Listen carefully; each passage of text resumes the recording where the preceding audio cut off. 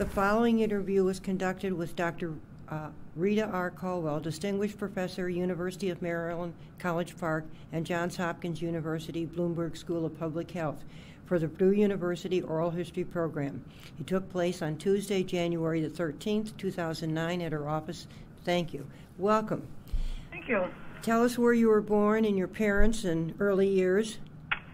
I was born in Beverly Cove, Massachusetts, on November 23rd, 1934.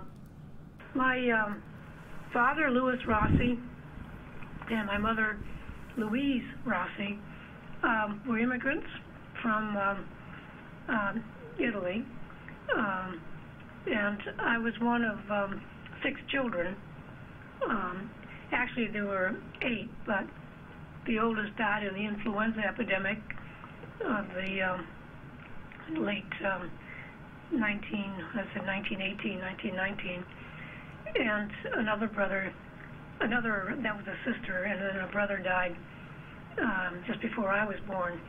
So 6 living brothers and sisters, and went to school in Beverly Cove School for the elementary school years, and to Briscoe Junior High School, and then to Beverly High School, and went on to Purdue University as an undergraduate. Okay. Can I make a couple comments about your days in high school or any student activities that you were involved in when you were in high school? Okay. I played on the girls' basketball team, and we were pretty good, actually. Good. And I was involved in various activities. In fact, I received an award at graduation for writing poems and stories, and also received scholarships to Purdue, which included the Daughters of the American Revolution scholarship, which paid for books, and other awards for activities as a pretty active a pretty active high school student. Uh-huh. Good. And did you apply in any other institutions other than Purdue? Or how did you happen to choose Purdue? It's an interesting story. I applied to Radcliffe, to Tufts, and I've sort of forgotten some of the other schools, perhaps Smith. I was accepted at Radcliffe, which, of course, in those days, women couldn't go to Harvard. They went to Radcliffe, which means that had I gone, I would have had a Harvard degree. And I received a scholarship, but it was only half the tuition. In retrospect, I think the tuition was something like $1,800, which is trivial by today's standards. And I received a $900 scholarship, and the other $900 were just beyond reach. My sister had graduated, my next older sister, Yolanda Rossi Fredericks, had graduated from the Massachusetts College of Art, and then had gone on for a master's in fine arts at the University of Illinois. And by this time, she was out of money and had taken a job teaching art at Purdue. And she said, why don't you apply to Purdue, which I did do. And Purdue offered me scholarship. So it meant that I could go to college and live in college, at the college, and be able to afford it because I received the scholarship funding. So it turned out to be one of those wonderful, fortuitous outcomes, because had I gone to Radcliffe, I very likely would have ended up doing women's studies, that is, doing literature or something besides science. By going to Purdue, I was exposed to engineering and to science and found that that's what I really liked. So it turned out to be an extraordinarily good choice and very lucky, because it was just a series of fortuitous circumstances. Okay. What year did you enter Purdue? And tell us a little bit about campus life and things when you were here. Well, it was interesting. It was 1952, September, and it was really the epitome of the 50s. Purdue was white bucks, corduroy skirts when you were a senior. Sure. And the predominance of the majors of the male students was engineering, and they proudly had attached to their belt their slide rules. I don't think any engineering student today knows what a slide rule is. No. Never mind, use it every day. And I joined a sorority, Delta Gamma. It was really a lot of fun. I was involved in science club and the undergraduate science journal, in the debate club. I ended up in the Gold Peppers, mortarboard, just about all the things that... Lots of activities. Yes, lots of fun things to do. Right. And even ended up pledge master for my sorority. Oh, very good. What was you were in the School of Science? Is that that was what your interest was? Okay. And what was your major? Well, I started out in chemistry, but the classes were huge because everybody had to take it. By the way, there were only about 9,000, well, maybe 12,000 students. Okay. At the time. So Purdue was a small school. Of course, now it's what, 50,000? We have 40,000 here. 40,000 undergraduates? That's correct. Well, total enrollment at the moment is about 40,000. Yeah, yeah, so it's significantly larger than when I was there. When I was there, the entire undergraduate, well, no, half the undergraduate, half the total university student population could fit into the music hall.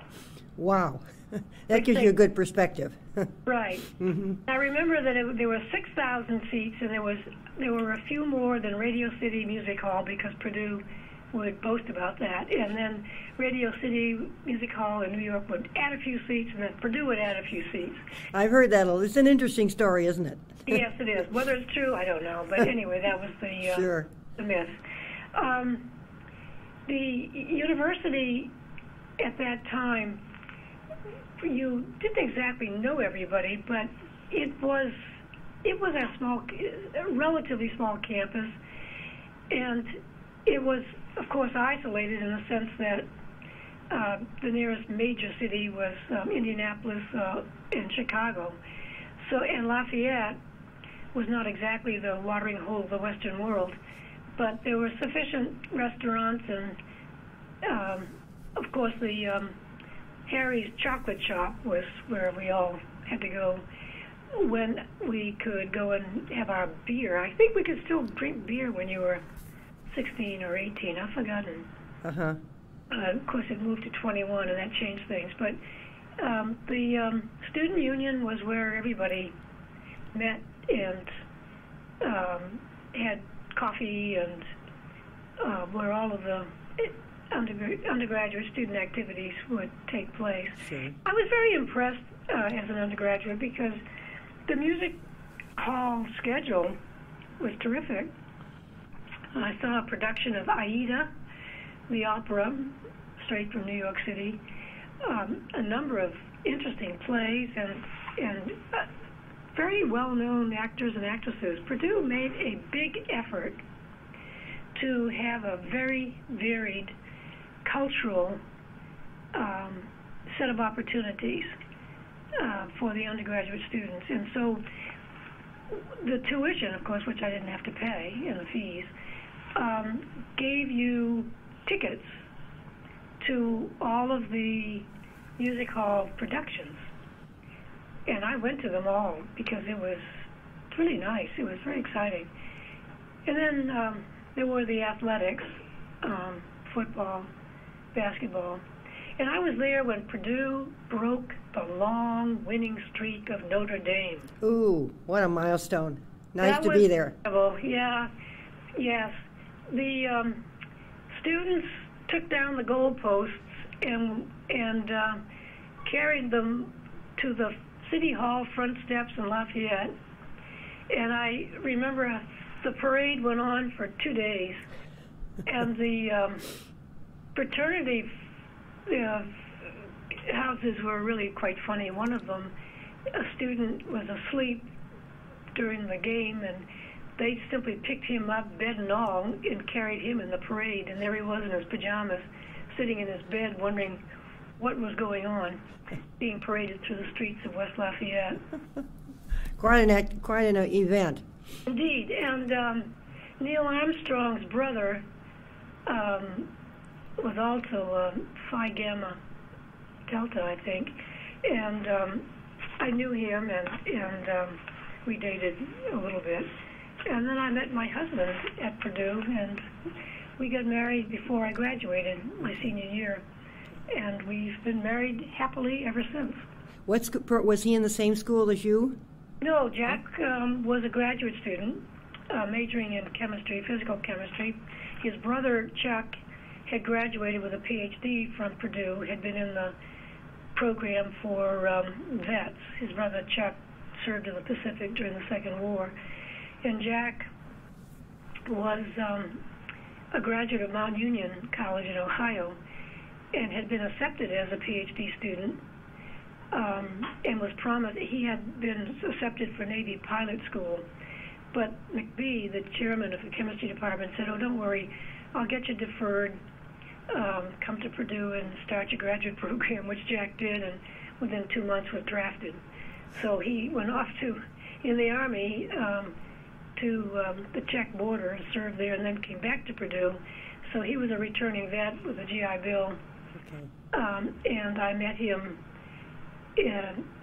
in my senior year, I think in the spring semester, and we decided practically on our first date to get married, and so we made a good decision, I think. Sure. Okay. And we both agreed that since I'd done my undergraduate degree there, and I had been accepted to medical school, I'd been accepted to several, to Yale, Boston University, and Western Reserve, the only ones I applied to. I didn't apply to any others. But we decided to get married, and so I asked the chairman if I could do a master's degree, and then Jack would do a master's instead of a PhD, and we'd go elsewhere for a PhD, simply because it's a good idea to do your graduate studies elsewhere, simply because it gives you exposure to a wider variety of career opportunities and to make a broader community of friends. So I asked the chairman for a fellowship, but he said they didn't waste them on women. This was 1956. Times are different now. Mm-hmm. But my undergraduate advisor, Alan Burdick, was wonderful. Tex Burdick, as he was known. I went to him upset. He said, "Well, don't." He said that the microbiology department loss is my gain. He was in genetics. Why don't you? Because he was my undergraduate advisor, he knew my record, which was essentially an honor student. So he said, "I've got a research assistantship. Come and do your master's in genetics."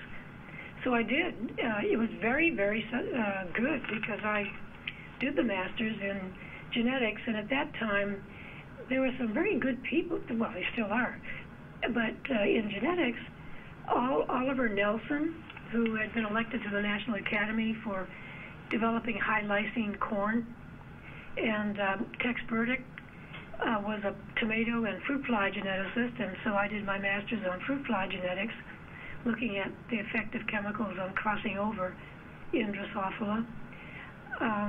I was able to take microbial genetics, neurospora genetics, chicken genetics, I think even human genetics, which was incredibly good foundation for going on, as I did, to the University of Washington to do a degree in marine microbiology, and now I'm a marine genomicist. So it was a good occurrence all the way through. Very good. Sounds very good. What was your, moving on then, after your graduate work, what was your career path before you went to Maryland? Can you tell us a little bit about that? Yes, at the University of Washington, Dr. Burdick had recommended that I work with a yeast geneticist who was in the botany department, but I was really trained as a microbiologist, so I had applied and been accepted to the Department of Microbiology. And the new grad student advisor was a chap who, it turned out, was not a good friend of the botanist with whom I'd been recommended to do my thesis with. So I started out on the wrong foot by suggesting to this one professor in the micro department that I might want to do a thesis in the botany department but stay in micro, and that was not exactly the right thing to do because I immediately alienated that chap. In any case, a new professor came to the university in the oceanography department school, Dr. John Liston from Scotland, and he was a marine microbiologist, and I ended up working on my thesis for Dr. Liston in an entirely new area, totally new. I was perhaps one of a dozen marine microbiologists, and it was very successful because I was looking at the systematics and ecology of bacteria in the marine environment and associated with marine animals. And I wrote the first computer program for analyzing taxonomic data in the U.S.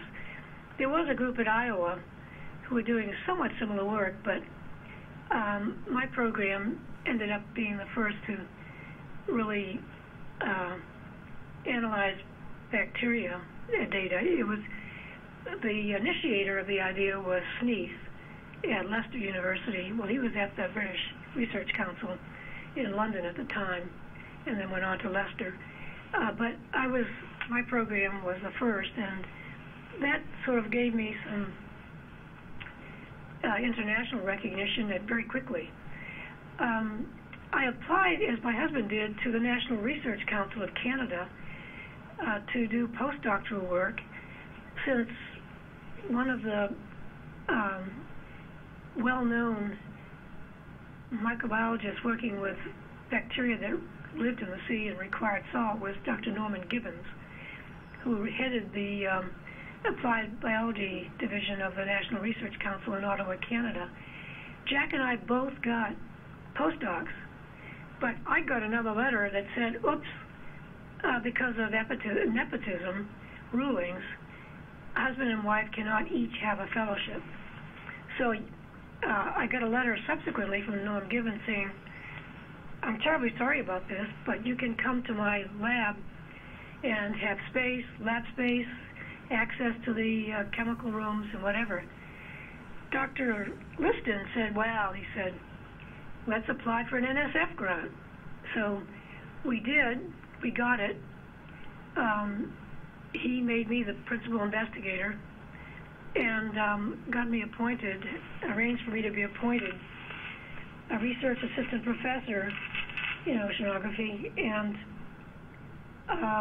I was granted a leave of absence, so I went to the National Research Council with an NSF grant. I was able to hire a technician, as it turned out, another woman who, for reasons of nepotism, couldn't get a job.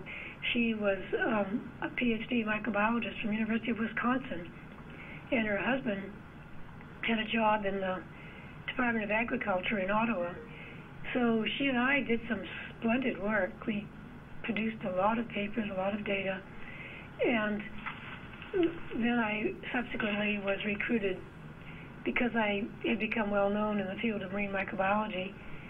A friend of mine, Professor Richard Morita, who remains a close friend at the Oregon State University, recommended me when my husband got a job at the National Bureau of Standards in Washington, D.C., now known as the National Institutes of Standards and Technology. And Dr. Morita, Dick Morita, knew that I was going to have to go to work in Washington.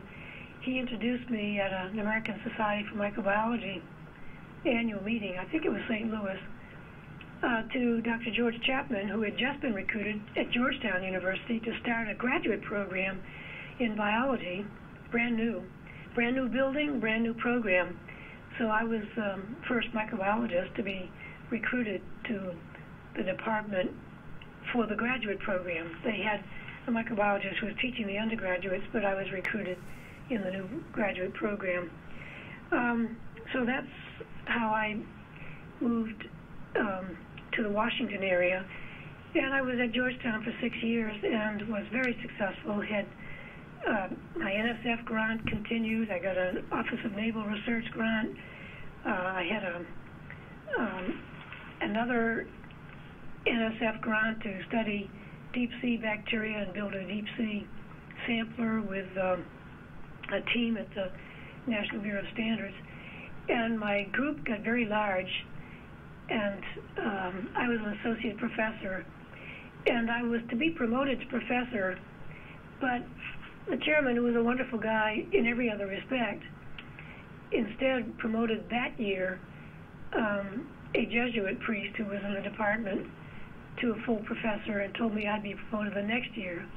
Well, I called up the University of Maryland and talked to my friend, Dr. Deutsch, who said, well, funny you should call. We do have a slot. One of our faculty just retired, and we need to hire someone with experience in systematics and ecology. So I moved to the University of Maryland as a full professor, and they built me a new laboratory. And I had a very successful career at Maryland. I founded the Sea Grant College, working with Dr. Mike Pelzar, who was the author of the most widely used textbook in microbiology for undergraduates at that time, and was vice president for research, I think, at the university. I eventually was convinced to become vice president of the entire university for academic affairs, essentially a provost and academic vice president. And then worked closely with John Toll, who was the president, and decided in 1982-83 that it was time for Maryland to move into biotechnology because of the opportunities with NIH, FDA, the complex of University of Maryland, the medical school in Baltimore, Johns Hopkins, and so forth.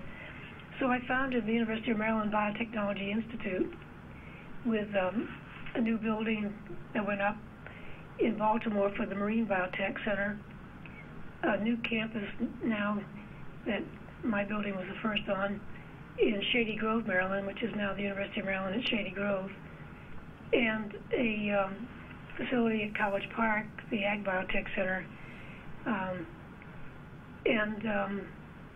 Then as president of the Biotech Institute, in 1998, I was tapped to become the director of the National Science Foundation,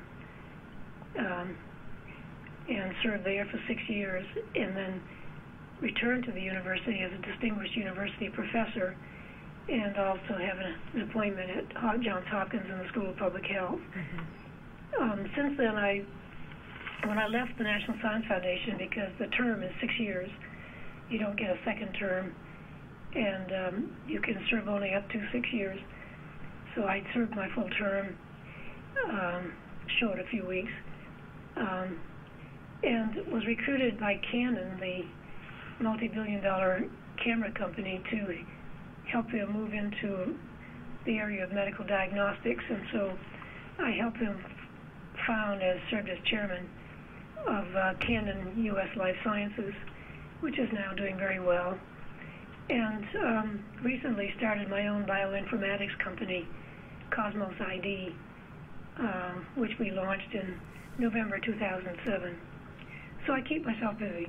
I would say so. What is one thing I wanted to ask you? You were on the National Science Board at one time, and I believe Dr. Bering is on the National Science Board at the moment. Yes, I was on the National Science Board 1983 to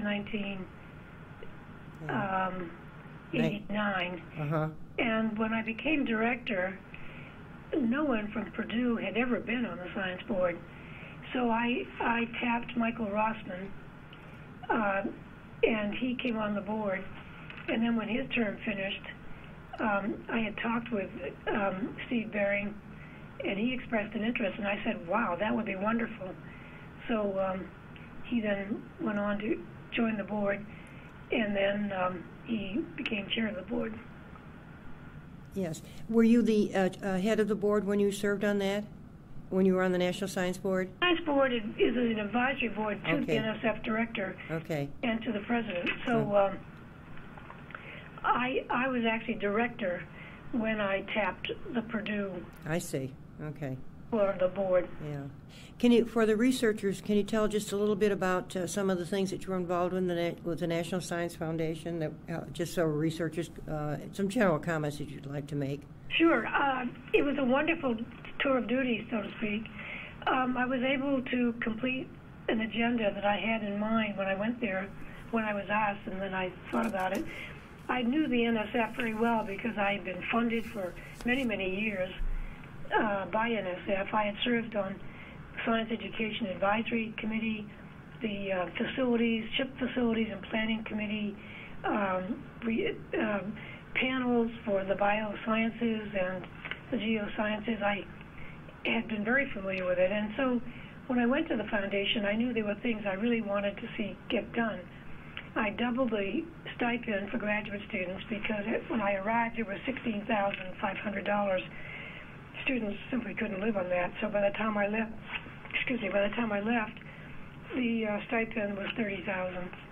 I started the GK-12 program using graduate students to improve teaching in elementary, middle, and high school. That is, they would get a stipend, one of the fellowships, the equivalent to the graduate fellowships, $30,000. They would teach up to 20 hours a week in the elementary, middle, or high school, and pursue their degrees in science or engineering or mathematics. And this was a way to bring energetic, enthusiastic young people to help catalyze interest in children. In that program, I started with $12 million that I kind of scrabbled together, and I understand it's now a thriving program of perhaps $60 million. Mm. I increased the computer science budget. I increased it by $1 billion, $200 million a year for 5 years. And I started the cyber infrastructure program to make high-end computing accessible to every institution through linkages. I started the biocomplexity program to cross disciplines and to get people in the biosciences working with medical scientists, ecologists, geoscientists, chemists, mathematicians, social and behavioral scientists, to bring the human dimension into some of these large ecological type studies. I also work to improve various programs for advanced program for women to bring them back into the workforce and to provide opportunities for them to become established in their research.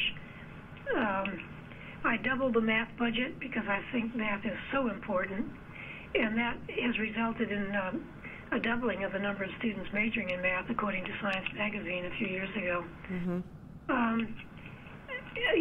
Quite a few initiatives. Just a few. Yeah. And I worked closely with a science advisor, Neil Lane, and then John Marburger, in providing nanotechnology. That was initiated by Neil Lane, but I launched it in a very effective way since he went on to become science advisor, and we worked closely together. And the nanotech initiative, we got that up to about $40 million a year for my time, and it's continued. So it was pretty exciting. Yes, I would say so. Can we talk a little bit about some of your awards and honors? And I thought the one I'd like to start with first is the National Medal of Science laureate that you received. Yes. in July of 2007. Yes, that was really wonderful because the National Medal of Science is given to maybe a dozen people in various sciences, physics, astronomy, chemistry, math, etc. every year. And to be one of 12 is really quite a major honor, and it's presented by the president at the White House, which was very exciting. And that was for my work in marine microbiology, especially my work on cholera, which I had shown to be an aquatic bacterium naturally occurring in the environment, which was a total paradigm shift. It had been considered only a human pathogen person to person. I also showed that it went into a dormant stage, which is why it was hard to isolate it between epidemics, because it goes into a dormant state in the environment. And I did a great deal of work showing how it was associated with plankton, and if you filtered out plankton, you could reduce the incidence of cholera, which we showed in a 3-year study, which NIH funded in Bangladesh, in the MATLAB area, where in old CITO laboratory, it became the International Center for Diarrheal Diseases Research, Bangladesh, and I did my work there. So that was pretty exciting. Mm-hmm. And Purdue honored you with an honorary doctorate. Yes, that made me feel very good. I mean, your own institution, your alma mater, and that was early on. That was 1983. No, 93, something like that, maybe. 93. Yeah, something around in that time. But yeah. How did you learn about it? Did they send you? Did someone give you a call or? Yes, actually, I just got a call from Purdue, and I think one of my colleagues, Al Chiskin, and his wife were probably the culprits, if you will, behind it, and I was very grateful. It was very nice, and that was really, I think it was before I went to become NSF director. Okay, so sure. It was nice. Yes, very good. One of the ones is that Colwell Massif, the geological site in the Antarctic that's been, that you've got some name recognition there. Yes. For the researchers, just make a couple comments on that. Yes, in 1983, when I was on the science board, I became chair of the Polar Science Committee of the board, and all the board members get to go to Antarctica, to the South Pole Station and the McMurdo Station, and I had wanted to go to Antarctica to do research, and so while I was there, I took advantage to do some experiments and actually published a paper on some of the bacteria there and did some more work. And I ended up chairing many committees, and I chaired the committee to replace the biolab, and we named it after Al Crary, C-R-A-R-Y. But I was instrumental in getting the report that justified the replacement of what was really rather squalid quarters for the biologists to this wonderful modern laboratory.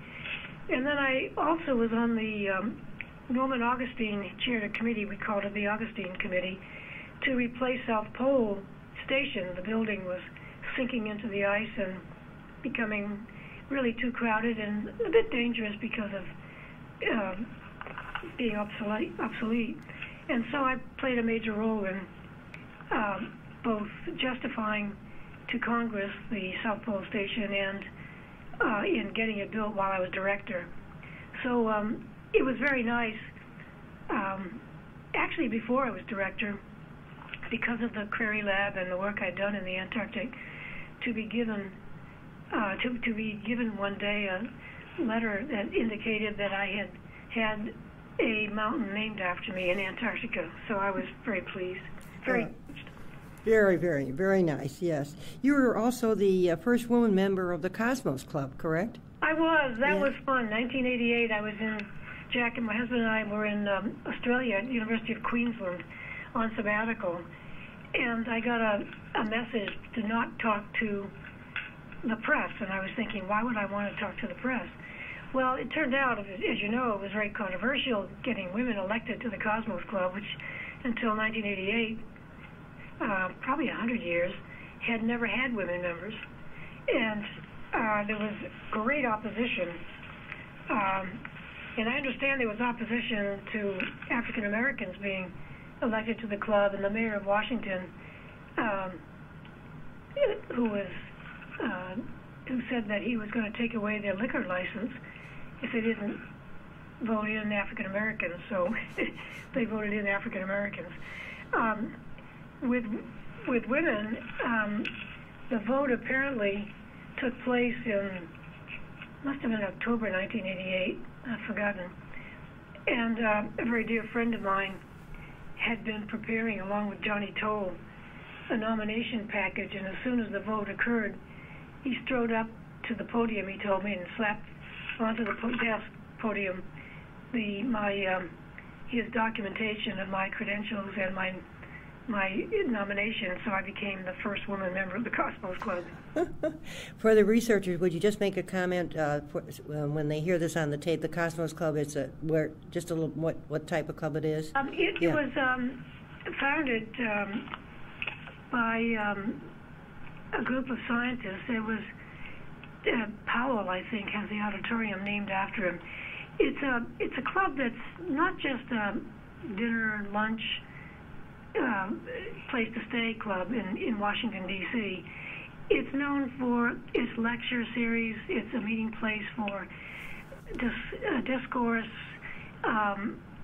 law, science, the humanities, the social sciences, politics, government. And so it's very exclusive. I think it has about 1,000 members at any given time, maybe 1,600. And until 1988, no women were allowed. In fact, once when I was at Georgetown chairing the seminar department, my guest was a famous protozoologist from Indiana University. And the 1789 restaurant just off the campus, named 1789 because that's the founding of Georgetown University, was closed or overbooked or something. So the chairman said, well, why don't we just go to the Cosmos Club? I'm a member. So I said, sure. So we made arrangements. And when we got to the Cosmos Club, and I was with the rest at the front door, they said, oh, women have to go out in the side door. So I had to go around the back and up the back stairs because women weren't allowed on the second floor. And the special banquet rooms for meetings like the seminar, the guests for the seminar speaker were in the upstairs rooms. So that was not exactly a nice thing, but when I later received the Cosmos Club Award for my work and so forth, I reminded the club that I had once had to go in the back door or the side door, and was now pleased to be able to go at will in and out of the front door. Right, as the need arises, right? Exactly. Right. A couple of professional associations. One I did want to ask you a little bit. American Institute of Biological Sciences, you've served as president. Yes, I actually served as president of the American Society for Microbiology in the mid-'80s, and then subsequently president of the American Association for the Advancement of Science. Mm-hmm. And I've also served as president of the International Union of Microbiological Societies, which meets overseas every year, occasionally in the U.S. And then this past year, I was asked to be president. I was elected president of the American Institute of Biological Sciences, which encompasses all of biology, the botanical, zoological, microbiological, behavioral biology. So it's been quite nice. Right, exactly. Let's talk about family. Is your your husband, is he still affiliated? Yeah, Jack is a physicist, and he's semi-retired, and he's a senior scientist at NIST. Uh-huh. And he's been very, very supportive. He works in low-temperature physics, and spent his entire professional career at the Bureau of Standards, or NIST, and Sure. Standards and Technology. Uh-huh. I have two daughters. We have two daughters. One is the botanist at Yosemite National Park. She works for the National Park Service. And the other is a physician. She has an MD and a PhD. She did her MD, PhD at the University of Illinois in the Medical Scholars Program, and did her thesis work in Tanzania on Moshi and Kilimanjaro, Mount Kilimanjaro. and then went to Harvard as a postdoc, Harvard School of Public Health, and then did her residency and fellowship training in pediatrics at Dartmouth, and now runs a clinic in Windsor, Vermont, that I think is still affiliated with Dartmouth. And she has 3 children, so I have grandchildren now. Well, that makes nice for the holidays. It sure does. Right. A little boy who's 10, named after my husband Jack. He's known as Little Jack. He's not so little anymore. And a little girl who's 6, Adelaide Kate, and a 4-year-old whose name is Finney. And my daughter's married to a writer, Richard Canning, known as Rick. And he's terrific. He writes at home, does editing, and the 2 of them raise the kids together. Oh, that's very nice. Did either of them, your children, come to Purdue? They've only come on occasions when the honorary degree came up. My daughter Allison came. She was, and Stacy, both of them came to Purdue on that occasion. Sure. And let's see, any other occasion. Yeah. Okay. Let's talk about a favorite Purdue tradition. You have one of those that you'd like to share with us? Well, I always get a kick out of the roar of the lions. I think that was, if you were an undergraduate, and the Shrine of the Virgins, I guess, when you walked past the lions, which probably aren't there anymore. They were supposed to roar. I think probably just the fun times, being known as a Boilermaker, and just the undergraduate, well, the traditions, I think, of going to the Union, going to the chocolate shop, the football games, the traditional parties after that, the traditions in the sorority. It was just a very nice undergraduate experience. Right. Very nice. Right. Okay. Do you have an outstanding event in your life? Yeah, getting married at Purdue. Very good. I was married by the chairman of the philosophy department in a tiny little church just outside of Lafayette. Oh, okay. All right. How do you recall the levee or the village has changed a lot since you were here? Yeah. You've been back and forth you've been to campus. Yes, I've come back a couple of times as a what's it called? The alumni, the distinguished alum. Right. Old Masters program. Sure. I've been invited back, I think, twice as an old master. And the most recent, I think, was a couple of years ago when I've given lectures. It's changed. I mean, it's the library is so modernized, and the mall, the engineering building is modernized. I mean, it's just incredible. I think just about all the quote temporary unquote huts are gone, where art used to be. Art teaching was done, and some of the temporary buildings around the physics department. And I think there was Havilon Hall burned down, didn't it? Oh, a number of years ago. But yeah. they have sometime before I came, but they've got the new Havilon Hall is there. And, of course, we were talking about the temporaries, that's where the Armstrong Orange of Engineering is located, there at Stadium and Northwestern. Yeah, what's interesting, though, and what's nice, is that the accommodations, the hotel and the student union has not changed. Mm-hmm. And the student union really interior has not changed. It's still the kind of hallowed, shadowy hall with photographs and the memorabilia, and the rooms look pretty much the same, and that's kind of nice. Yes, I would agree. In closing, some comments that you'd like to share with us, or any questions that were not asked that you'd like to make some general comments on, Dr.?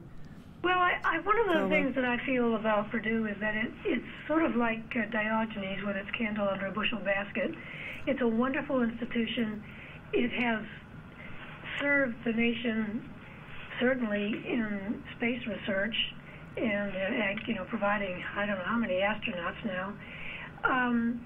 It has provided extraordinary undergraduate education, but it's not as widely known as it should be. It should be the name that comes to anyone's mind when they think of a university, a United States university, particularly a state university.